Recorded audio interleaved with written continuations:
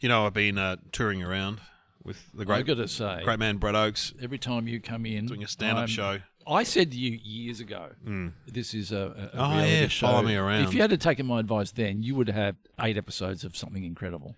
Yeah, I know, but you got to get someone to follow you around the camera. It's all right. I did a thing the other day that you did. The 2 guys from Swag on the Beat. Oh, you did Swag on the Beat? Yeah, I met them up in when I was staying at Mick Fanning's house when I slept in his bedroom. Did I tell you that? I think I told you 14 times. I met them and they came over one night and we hung out and we talked about comedy and they said, would you mind being one of our sketches? And I said, it's going to cost you. You realise who I am. No, and I did a sketch with them and they just shot incredible stuff on there, albeit an iPhone 15 or something. Yeah, yeah. No microphones. Is this out yet, Swag on the Beat? Or the one that I did? Yeah. No, not that I know of. But Isaac. They hang around this pub sometimes. And Jack. Jack hangs talked around the pub. about you, and they talked about things that you've given them advice and stuff. And I'm like a mentor. Do you reckon that's good advice? Watch this. I must admit, I got so excited to talk about sketch comedy, I was boring myself. Seriously, they were so kind. Yeah, Jack comes to the comedy nights here, and his mum comes along. And they said they want to get on television. They already got a huge following on Instagram. They did a national tour. I went along with the kids, and they have international recognition. They do very good at Eshay. He does Eshay Bra, which is like a bogan kind of character. Oh, okay. Really fun. And have they performed here? They've been before, yeah. They were doing a sellout around the country. I know. And this just goes to show, number one, people love make-believe, people love sketches, people love funny, and you don't have to be on the TV to be a huge success. There's heaps of examples. Like Luke Kidgell's another one who's done here before. But he got huge on YouTube, and he does like theatres, like heaps. I know. It's amazing. And back in the day, it was always about TV. We couldn't get on anywhere else. I did public radio. So that's how we, got our stuff out Good there. lecture. Anyway, what were we going to say? Oh, so I was on tour. Did something happen? Well, this is my new joke when I go to a coastal area. I get up and I say, I had a great day. I went to, the bar beach in Merimbula. Yep. It's a beautiful beach. I said, I went to your bar beach. I've got to say, Ron, that's a great nudist beach. There's a bit of tittering in the crowd. And I go, what is it? Oh, gee, no wonder the kids were shocked. That's a classic. Anyway, I was mistaken for a celebrity. Right. So what? Hang on. This is a bit weird. No, you've got to try and guess. Okay, I'll lay out the scene for you. Brad Oakes is on the tour with me, right? Does a masterclass during the day for people that want to be comedians. Oh, that would be if you're in town. If he's in town, listen up, get your pens out. He's an expert. He's got a good teacher too. He's fantastic, and he articulates it really well, and he's funny and he's smart. Yeah, so he's just in the hall in Merimbula during the day. He's only got 2 students, and they're a married couple, so it's a bit awkward. Oh, it's a threesome. They're nice people, and Brad said, "Look, I'll do an hour. And if you could come down after an hour and you do an hour of what? Teaching." Oh yeah, right. And then you come down and answer some questions and that. I said, yeah, I'll turn. I had to go from a swim. And I said, I'll be here in an hour. Because you swim. I've got you onto swimming wherever you go. Yeah, get on the saltwater therapy. I love it. Yeah, I love it. How'd you swim? Went down there. What happened? Beautiful. Anyway, I come back and I walk into the hall and there's Brad with these 2 students, and he goes, "Oh my God, we just thought you were here before." Because we were sitting in the hall. Yeah. We were sitting in the hall, right? Yeah. Then a guy walked in, looked like you, looked at us, and then kept walking and went out the other door, and it was someone famous.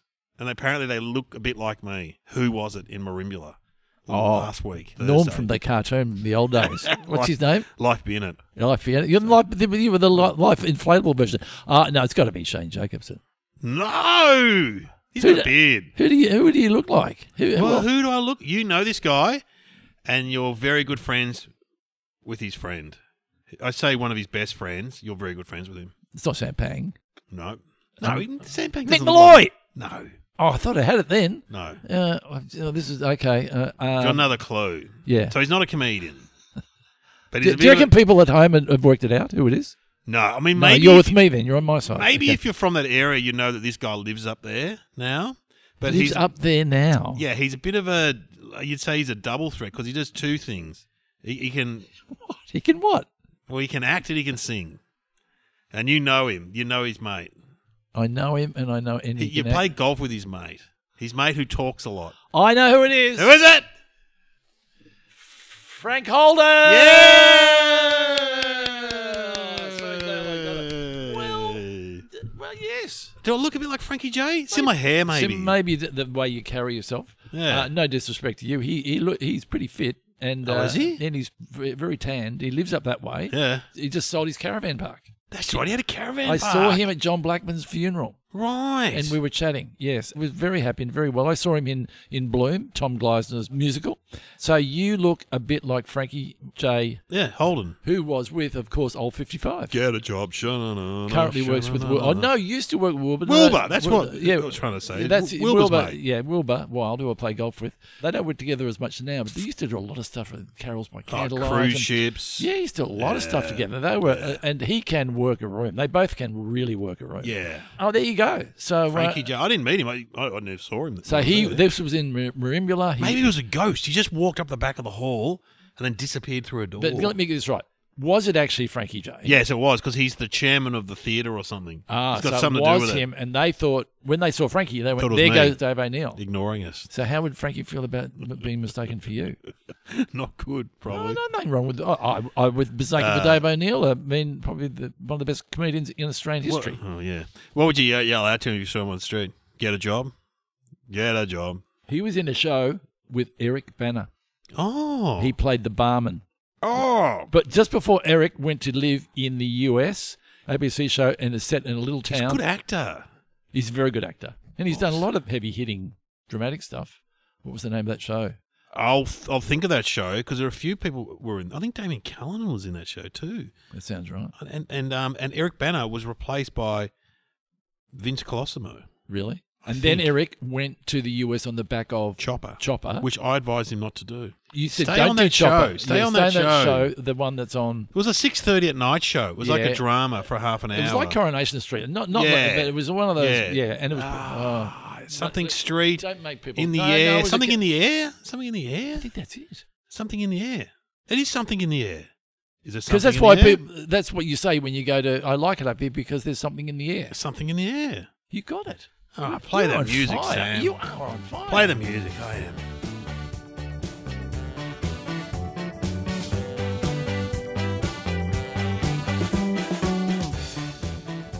Welcome to Somehow Related. Now please welcome your hosts Glenn Robbins and Dave O'Neill.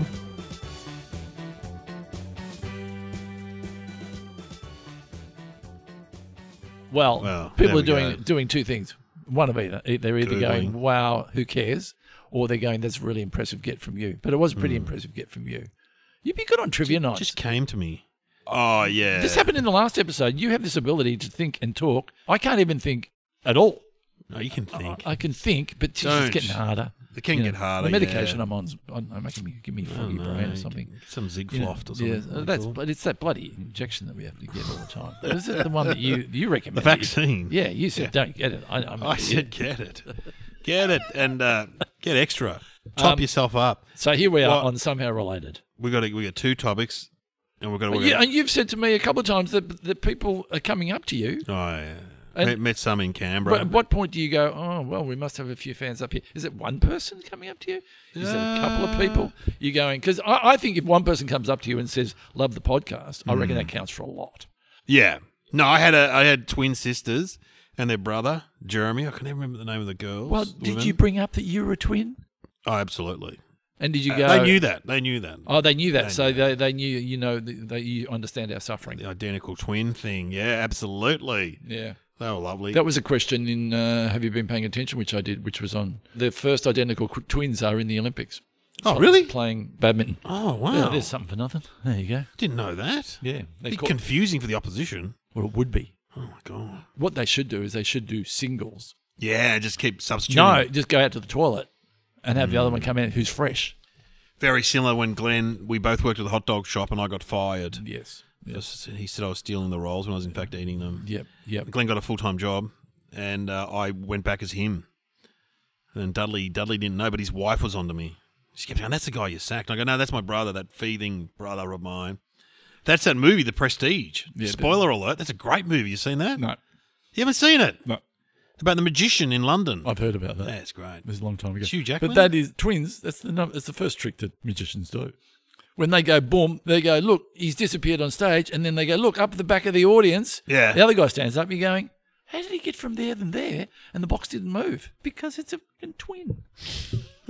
Don't ruin the magic.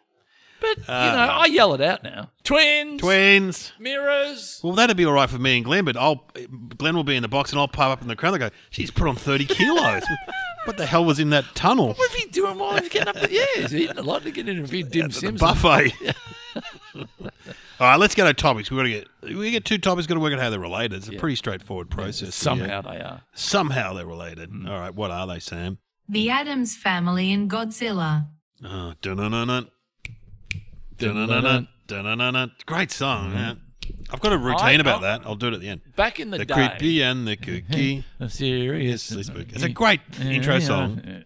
The Addams Family. The house is a museum. When people come to see him, they really are a scream. The Addams Family. It's a great song. I reckon part of the success of that show was due to that song. No, I reckon it was successful because it was like joining a club. We didn't think they were kooky because we liked them and knew them. Yeah. But everyone came around to the house. The normal people go, these people are a bit wacky. But we like it. Okay, let's go through the characters. Gomez was the dad. Wednesday, the daughter. which is a series now. That's Pugsley. Good. On Wednesday. Is good as it? Good series, yeah. It's not bad. I heard someone talking about it the other day. I didn't mind it. Yeah. I watched a few episodes. Pugsley. Yeah, the kid. What was the wife's name? Morticia? Oh, she was great. Yeah, Morticia. Then there was Lurch. Oh, yeah, Lurch. Yeah. He was great. Cousin It. Uncle Fester. Uncle Fester was the bald one. And he'd hold on to a light and it'd light up. And It was just the hand, wasn't it? I thought It was the thing with all hair all over it. Oh, it was too. Sorry. That's That's a pretty good impression of yeah, It, pretty isn't good. it? I like Lurch. And everyone knew what It was saying, except for us. Yeah. And Thing would come out of the box and do what? Just grab stuff, maybe? He'd present stuff. He'd just bring stuff in. I don't know. I haven't seen an episode for a long time. No, me either, but they did make it into a movie, and I can't remember who started the movie. So all these characters... Cristiano Ricky was Wednesday. Yeah, people would know who we're talking about, because I haven't seen the movie, but I would imagine all the same characters are there. Yeah. And the movie was quite successful. You liked Lurch? I thought he was funny, Lurch, yeah. But did he have any dialogue? Did he? I can't remember. You're wrong. And it was always like intimidating for people to see Lurch, because he... And... The Munsters was like a similar show. I reckon it had to be born of the Addams Family. They tried to do it. It's like Channel 9 was doing something, then Channel 7 thought we'll have one of those plays. Yeah. The Munsters wasn't bad. Wasn't as good as the Addams Family. No, it was a little forced. It was like a Frankenstein, wasn't it? Yeah. He goes... That's right. Get upset, wouldn't he? It's black and white, the Addams Family, wasn't it? Yeah. Black and white. Was it intentionally black and white? Yeah, to make it more gothic. Or was it pre-colour? I think it was pre-colour, and then it probably... I don't know whether it's true or not, but the tree in the front of the Addams Family house was a tree turned upside down. So what you're seeing is the roots. Oh, really? To make it look spooky. Now, whether that's true or not, I remember going, how would you turn a tree upside down? That's quite hard. Well, it started off as a cartoon in the New Yorker. Yes. Which I subscribe to, which I haven't got for a while. And you were going to bring me some in to read. I haven't bought you any. Yeah, I haven't got any for a long time. Yeah. Maybe my subscription has lapsed. It would be what's the name cartoon? What do you call it? Like just a one panel, a one panel thing. Would have been the 60s, wouldn't it? Yeah, it would have been the 60s. Family. Yeah. You'd probably see it on YouTube, obviously. Well, yeah. Oh, yeah. I reckon, you know what? I reckon it would stand up. I reckon it'd be all right. And, okay, here we go. What did Gomez say to his wife? Morticia, to make her feel sexy? You're very... You speak French. Oh, that's right. My boubala. He would call it boubala. Yeah. And then, what was his pastime? I can't remember. Train set. That's right. And he would blow it up. Yes. He would blow up the train set, and with much satisfaction, they would stand and they'd blow it up every episode almost. Oh, there was a beautiful daughter who was normal. Oh, you could remember? Yeah, I don't know. I can't remember. I remember Wednesday, but there was one. Or am I thinking of the Munsters? Don't know. Maybe the Munsters had a beautiful daughter that was normal. Yeah, right. I'm getting up my weird families mixed up. I could be. I think I'm actually right. I think it was the Munsters. When you think about it, it's kind of an unusual show, wasn't it? I don't know if they'd make it these days. Well, how would you pitch? I mean, even these days, he wouldn't make it. Also, too, back in those days, how do you pitch that show? Well, it's like well, I suppose it was based on something that was already kind of established. Is it kind of gothic? Yeah, it's gothic. Absolutely, it's gothic. Yeah, yeah. So therefore, that's the pitch. So the mother was very gothic. Yeah, yeah. And the daughter was too? Wednesday was gothic. Pugsley was just a little... Yeah. He wasn't that gothic. He didn't do that much, did he? No. No. So I would say because it was already an existing thing in the New Yorker, they went, oh yeah, we know that. Oh, we get it. We get it. Yeah, so it would make sense. So if we were to make a TV show off this podcast, people would go, oh yeah, we know this podcast. Oh, I do know that. Who was the actor? Coogan. Which one's that? He was Uncle Fester. Oh yeah. And Coogan, who did he work with? Did he work with the Three Stooges or something? Or yeah. He goes way back. He had very good comedy heritage. Anyway, yeah, right. Yeah, anyway. I'm not sure what else we can really say. He was funny, though. Uncle Fester was funny by memory. Yeah. But, when things like that come along, they become kind of hip. And at that time, because I remember when the younger ones started, when Monty Python started, at first people didn't understand it, and they went, oh, this is hip. Yeah. And I reckon the young ones, Monty Python was like that. I reckon the Addams Family was a bit like, having said that, it was on at like 4:30 in the afternoon. We watched it after school. Yeah, It was never on at night. It's like the Brady Bunch or something. So you'd sit down, lie on the floor with you. What would you eat? You'd have maybe some cereal, lie on the floor and watch the Addams Family. Oh, yeah. And don't spoil your dinner. And you'd get all the jokes. And there was like an accountant who came around or something. That's right. Yeah. Oh, boy. But nothing much happened out. No, outside the house. It was all in the house, wasn't it? It had a laugh track, didn't it? It had people laughing. Yes. All right, well, let's talk about Godzilla. Godzilla's Japanese, yeah? So he's that big. Is that also a cartoon? It would have been a cartoon, but it was like an action kind of puppets. It would have been probably originally, wasn't it? It was cartoon as well. Is it it's Japanese? It's a monster. It's not a dinosaur. It's a monster, but looks like a dinosaur. And it's got little head. Yeah. And what does it do? It crashes buildings and attacks people, doesn't it? I've never seen it. No, I've seen it in shorts and trailers and stuff and ads and whatever for it. But I've never sat through a Godzilla movie. No. But it just seems to destroy cities. I'm going to say this. Is it a goodie or a baddie? It's a baddie. I think Godzilla's bad. He's always versus someone. The latest one was Kong. Godzilla versus Kong. So the weaponry he had was to stomp on things and whack his tail on things? I think he breathed fire. Did he have things firing out of his mouth? Yeah, he breathed fire, didn't he? Yeah, I think he did. Was he a copy of something? I think it was Japanese comics or something. So did that sort of thing start with Godzilla? Is he one of the first ones? Probably. Yeah, that kind of Magna kind of stuff. Sort of I think dragons were the first, really, weren't they? Yeah, he was like... Maybe it's a Japanese version. They go, we want one of those dragons. We'll make one up. And they had Godzilla. Well, I'm not a huge fan of dragons. You're not either, are you? Yes, you are. You watch your bloody little kid. Game of Thrones. You watch Game of Thrones. Yeah, but I didn't watch House of Dragons. Nah. I mean... That's a spin-off. Yeah, I mean, I've got to say, anytime you put a dragon there, you run out of ideas. Because that's all you get. I think I prefer Puff the Magic Dragon. Well, Puff spooks me. The Magic Dragon. Remember when the music teacher would sing that? Lives by the sea. But he was a happy dragon. Yeah. Puff. Yeah. He wasn't angry like all these other dragons. Is it true that the Godzilla never ate a human being? Oh, doesn't he? He throws them around, though. Throws them around, yes. But I don't think he ever ate a human. Maybe he ate one and had a bad one. Yeah. So I'm never going to eat one of those. Like a blueberry. Oh, that's a bit mouldy. If you ate a human, say all the Godzillas, because there's probably a few Godzillas, they got together and they go, just a bit of a tip, don't eat humans. Well. Because they eat junk food. They eat that bad food. Imagine the monster convention and he turns up. Okay, I know we've done this before. There was King Kong. Yeah, There's Godzilla. Kong. Yep. Yeah. There's Frankenstein. Okay, how wide can we go on what they would be? Okay, so we'll say a dragon's in there. Yeah. We'll say King Kong's in there. Would we say Jaws is not in there? Would Jaws make it? No, probably not. He's not a monster. Different genre. Okay. The Yeti or Bigfoot. Yeah. What about Absolutely. a saber-toothed tiger from Disney? Would that get in there? What about Alien? That thing. Would that fit in? You know, the alien that got on board the movie Alien. Alien. Yeah, it's scary. Yeah. Well, Frankenstein, Dracula, any sort of monster. What's Shrek? Yeah, Shrek could be there. He'd be all jolly at the bar. Yeah. Oh, so going there. Shrek's here. Jack and the Beanstalk? Nah. Yeah, you're pretty tough on what to get through. Well, maybe the monster from the Beanstalk. Yes, absolutely. Not Jack. What about Loch Ness? Yes, definitely there. Loch Ness would get through. Definitely there. But I reckon Godzilla will make a big entrance and step on Shrek. Sorry. Step on Shrek. You're stepping on me. Stop stepping on me. So that's the thing, isn't it? I mean, do we need...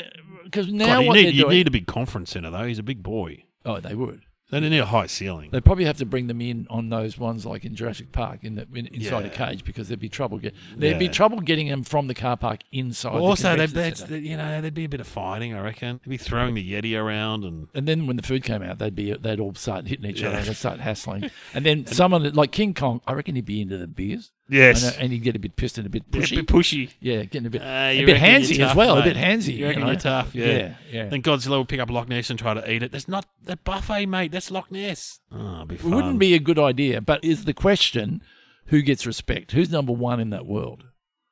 Is it King Kong? I reckon King Kong. I reckon Godzilla's up there as well. Maybe just because of the sheer size of him. The thing about King Kong, there was that human element that he had. There was a kindness in him. Yeah, I don't think there's any good running through the veins of Godzilla. No. So I reckon King Kong. They'd sit around King Kong and he'd tell some stories. Yeah. Yeah, I remember the time I grabbed first time I grabbed an aeroplane. Yeah, we would talk about that one. What was it like up in the Empire State? Yeah, yeah. Look, it was pretty scary. I'm going to say it was pretty high, and it's not easy to do. You try it. And then Godzilla's like, "Well, I smashed up Tokyo." Yeah, whatever, mate. Get over yourself. Whatever. Yeah, but then did we say Jurassic Park dinosaurs? They could be there. See, you got to say, you know what would trump King Kong? What? T-Rex. Yeah, a real dinosaur. Surely he's taken on T-Rex. I don't think he has. Wow. That's because they've run out of ideas. That's what they do now. They do Godzilla versus King Kong. Oh, there's heaps of them. I mean, there's heaps. It just doesn't work. It doesn't make sense. They're two different worlds. It's weird, isn't it? But I think it was pretty big. Yeah. Godzilla versus Kong. Should we have some thinking music? Oh, we could have Lurch. No. We could have Lurch coming in going, you rang. Or we could have a scene. We could have a scene with the railway being blown up. We could have a scene from the movie, from the TV. We could have the theme from the Addams family. No. Or is there a that we could we do a Godzilla? Yeah. I reckon Godzilla, if he was an actor, he'd be sick and tired of being stereotyped. So what you're saying is that Godzilla was found out and then they put him in the movie, so he really exists. He'd be angry that he's getting stereotyped in these action, destroying movies all the time. Yes. Destruction. Right. So let's have him going to his agent. Yes.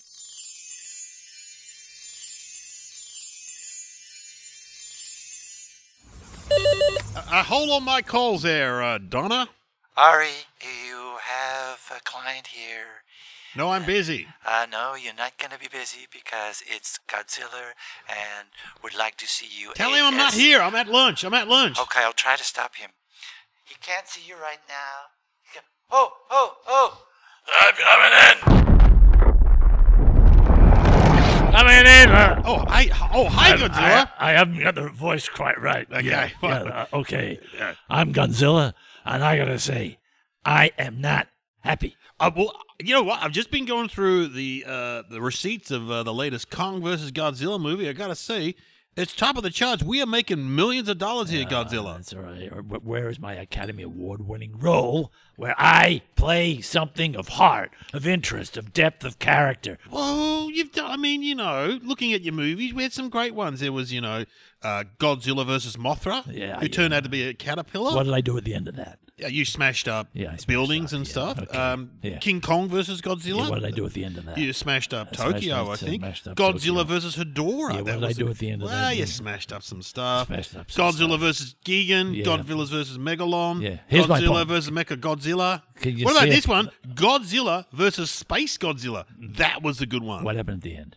Well, you smashed up the space. Yeah, you're seeing a pattern of behavior here that I'm not happy with. All the scripts are coming through. The same things happen every time. Godzilla versus Megasaurus. Very good. Okay. Yeah. Well, look. Don't get me wrong. Godzilla versus Tokyo. Yeah, look, I have a nice place up in the Hollywood Hills now. I'm liking my life. I've got plenty of room for my tail. I can breathe fire. But I want my Academy Award, my legacy that I give to the industry. Well, we hope that Godzilla Planet of the Monsters or Godzilla City on the Edge of the Battle or Godzilla the Planet Eater, we thought that would be your thing, but no. Yeah. I got to say, I'm questioning my relationship with you, with the roles you're getting me. Is there anything we can do to turn this around? Well, hang on. I've got one that's just come in. Hey, I'm happy to see it. What is it? What is this one? Is it a romantic comedy? Yes. Is it a musical? What is it? Yes. You move to a small coastal town. Yes, I love it. Small coastal town in Ireland. Yeah. You fall in love with the lighthouse keeper. Yeah, this is what I'm talking about. But then you get pissed and smash up the town. Yeah. And you throw the lighthouse in the ocean. All right, I've got another one. Okay. Okay. you're down on your luck. Yeah. You're working as a prostitute. Oh. And you meet a rich guy played by Richard Gere, who then takes you away. And what happens? And then we fall in love with him madly and live. You fall in love. Yeah. And I win an Academy Award for the best performance. And what happens at the end of the film? You stay at the hotel. There's a dispute about the charge, and you smash up the hotel. Yeah. You smash up LA. I'm telling you. And you go back to those shops where they judge you for being a prostitute and smash them up too. Ari. Yeah, hang on, Godzilla. Hang on. What's it? Yes. Yeah, Ari, you have someone else here to see you. Okay, who's that? It's King Kong. Oh my God! Oh, Don't let him in. Oh my God! It smacked me up the plane. Whoa! You should be filming this. Ah!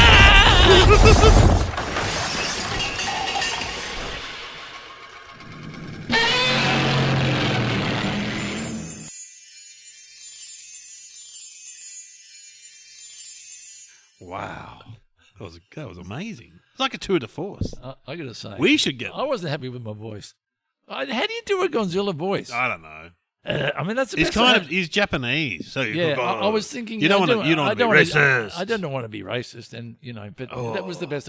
With a big tail and breathing, his voice would be a little bit croaky. It would be a bit croaky. Yeah. Now, what is your attempt at an answer? Godzilla and it's different countries. Because I reckon Godzilla came first. I reckon the Addams Family.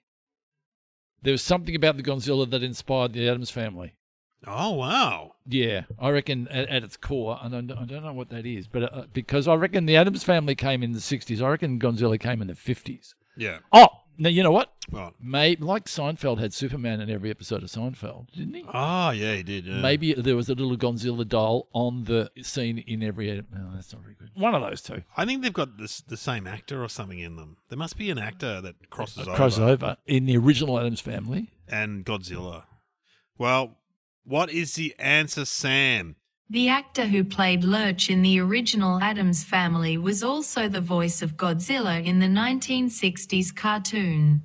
What? Wow. Lurch was Godzilla in the cartoon. Thanks to Rob Caldwell for sending this one in. Oh, Rob's fantastic. Hello, Rob. You have been listening to Somehow Related with Glenn Robbins and Dave O'Neill.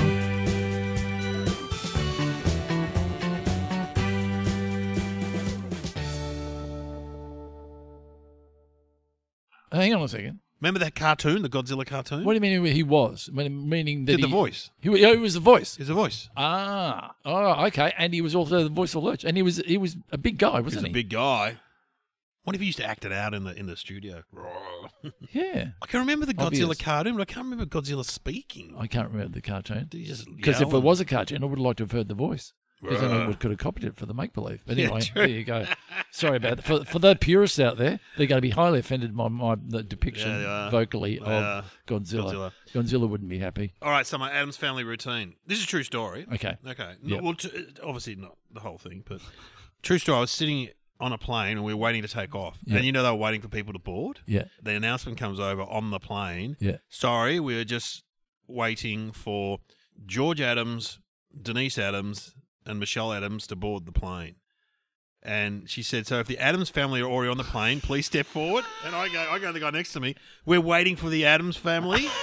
So I started going this, dun-dun-dun-dun, dun-dun-dun-dun, dun-dun-dun-dun. And then I started singing, they're creepy and they're kooky, they're keeping us on the tarmac, the annoying family, the Addams family, dun-dun-dun-dun. I'm going to everyone, come on, everyone, the plane's going dun-dun-dun-dun. The whole plane starts singing, doing that? Yeah. And someone you're like, they're coming. And they came out, and the woman was in a wheelchair. I went, oh no. So I hid under my magazine. You couldn't go creepy and a kooky because you'd be highly offensive to the... She was in a wheelchair. I felt bad. I got to say, you would be a fun guy to hang around with. But if you're doing stuff like that in the real world, hang around with Dave. That's the sort of thing he does. Yeah, I made that up.